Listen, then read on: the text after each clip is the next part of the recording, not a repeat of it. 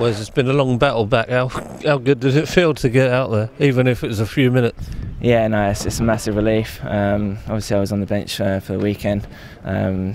Disappointed not to get on for being back in the squad, but it was worth the wait a couple of days later and to get back on that pitch.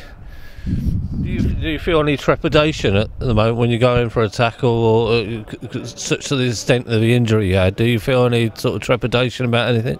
No, definitely not. I think once you're out there, your mind's focused on the game and doing the job that you've been asked to do. So when it comes to a tackle or a pass or whatever it might be, you're not really thinking about the knees, so to speak, and you're concentrating on doing the job and making that tackle or pass, like I said.